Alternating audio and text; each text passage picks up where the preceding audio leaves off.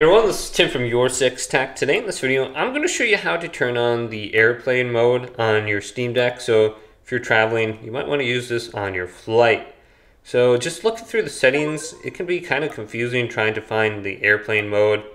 But the easiest way to actually find it, just press the button with the three little dots over here. Then go on down to settings right here, the quick settings. Scroll on down. So this is useful. You can see your brightness, audio levels. Then here's other. So we can go to airplane mode, simply turn it on right here.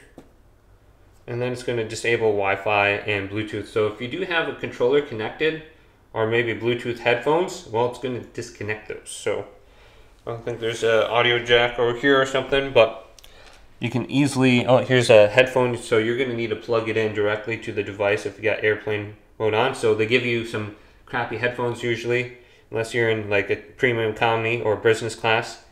You're going to want to connect it to the top here, and then you should be able to get audio.